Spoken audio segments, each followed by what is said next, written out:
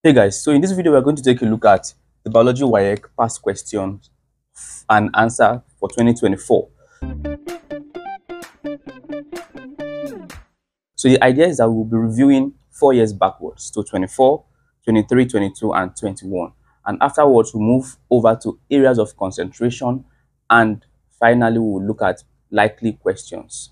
Those are questions that you might see in your examination. So if you haven't subscribed to this channel yet, please do so you don't miss out on anything.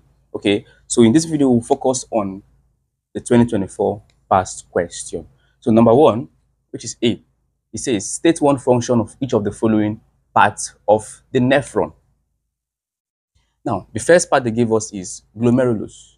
So what is the major function of the glomerulus? It's very simple. Now students often talk about explain the term. You are not asked to explain the term, you're just asked to state the functions. Okay, so the major function of the glomerulus is ultrafiltration. Okay, so carries out ultrafiltration. That's the major function of the glomerulus. It carries out ultrafiltration. Okay, or you can say filters blood plasma. All right, so the second one, the Bowman's capsule.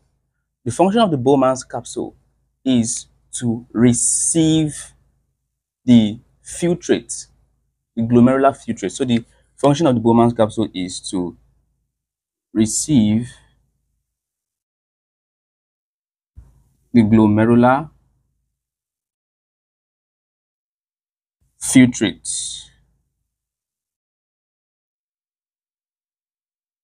All right, so that's the function of the Bowman's capsule. Now, the proximal convoluted tubule.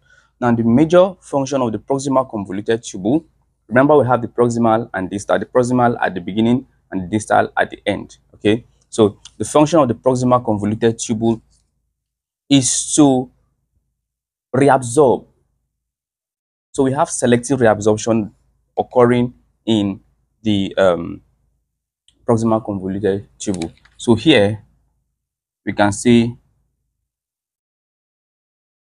reabsorption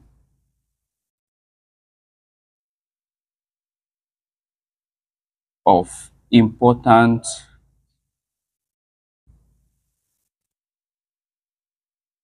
molecules